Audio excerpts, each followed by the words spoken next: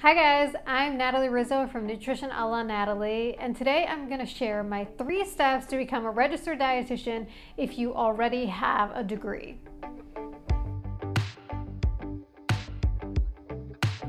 I have shared my career change journey in other videos, which I will post in the notes below. But for those of you who don't know, I'm a second career dietitian. I used to work in ad sales. I went back to school to become a dietitian, and I share my story, and I get so many questions from readers and viewers. So I am getting more into the nitty-gritty of how you go back to school to become a dietitian if you already have a degree in a different field. I have a resource that lays out everything you ever wanted to know about this, and I will talk more about that at the end of this video, so make sure you stick around. But until then, let's jump in with the 3 steps to take to become a registered dietitian if you already have a degree.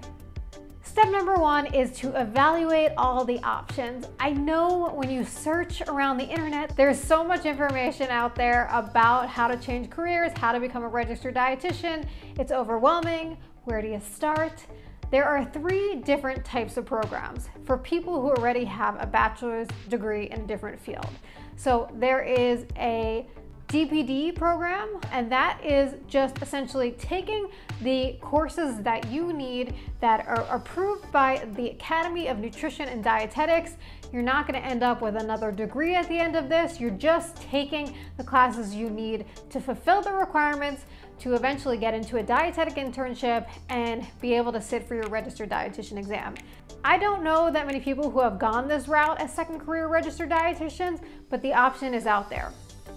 The second option is to get a master's in nutrition.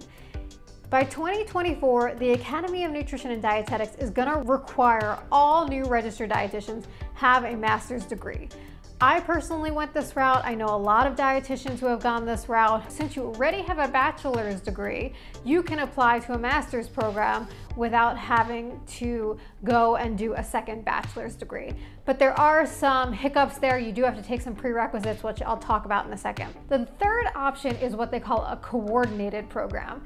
Now, when I went back to school, I didn't see that many of these programs in New York City, which is where I lived and where I wanted to go to school. But there's more and more of these options becoming available. And what a coordinated program is essentially a master's program combined with a dietetic internship. The reason that this is great is because getting into the dietetic internship is difficult. It's competitive. They only accept about 50% of applicants. So if you can apply to a program and know that at the end of it, you are already into a dietetic internship, that is a really awesome degree to get. These are not available at all schools, so you have to check the school's website to see if that's available there. So that's step 1, is just evaluating the programs and figuring out which one is right for you. Step 2. Step 2 is to take the prerequisite coursework. If you have a degree in a different field that does not relate to science, for instance, my first degree was actually in history, and then I worked in advertising, neither one of which have anything to do with nutrition, so I hadn't taken really any science classes. You have to go back to undergrad and take those science prerequisites. Those are things like biology, chemistry, anatomy and physiology, organic chem, biochem, statistics, sometimes an intro to nutrition class, sometimes a food science class. There's usually about 7 to 10 prerequisite courses that you have to take, and you have to start with the most basic ones. For instance, chemistry is a prereq for organic chem. Some of them require a lab, so you have to do it in person, and some don't, so you can do them online. This is all specified in my resource that I'm going to talk about at the end, so you can find more info on this on the Academy of Nutrition and Dietetics website. You can kind of just Google the program you're looking at and see what prerequisites they require. Some schools, for instance, are okay with you only taking half of the prerequisites before you apply. So this can vary from school to school, but you are absolutely 100% definitely going to need to take those prerequisites in order to go into a master's program or any sort of nutrition program. The other thing you want to keep in mind is that you want to get good grades in those classes, A's and B's, because the nutrition schooling is competitive, and if they see you're getting C's and D's, a lot of times you're not going to get accepted. The third step is actually applying, and there's different requirements for every school. For instance, if you're applying to a master's program, some schools require that you take the GRE, some schools do not. All schools are going to require a personal statement.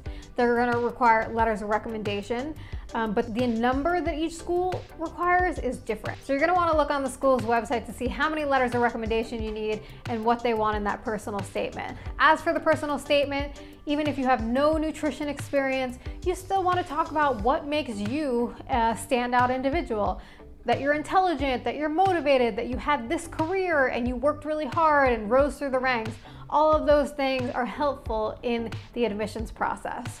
If you have any free time while you're doing your prerequisite work, if you can volunteer at all in the nutrition field, and this can be as simple as volunteering at a food bank, or we have an organization called City Harvest in New York City that distributes food to lower income areas. Those kinds of things look really good on an application. So they like to see that you're really proactive and trying to get involved in the community. So that will be helpful. And then of course, you're gonna need some transcripts from your undergrad. No matter how long ago that was, if it was 5, 6 years ago, they still wanna see those transcripts and the transcripts for the prerequisite courses that you've been working towards. And then you apply and you wait.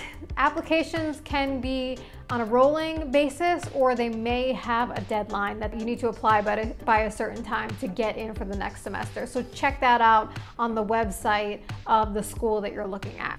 So that's really the process to apply to become a dietitian, to go to school for nutrition. Once you're in school, there's a lot more to take into account, like the schooling process, the dietetic internship, the registered dietitian exam, what you can actually do as a registered dietitian. And I have all of that information in an ebook. The no-brainer guide to becoming a registered dietitian, how to successfully change careers. This is literally put in there everything that I know, everything that I went through into this 20-page ebook so that you have all the information step by step. So I'm going to drop the link for that in the notes below, and I'll share the table of contents so you can see what's in there. It's really a resource to be helpful for you. So I hope you use it and become a registered dietitian. If you like this video, please give me a thumbs up. Don't forget to subscribe to my channel for more like it, and I'll see you next time.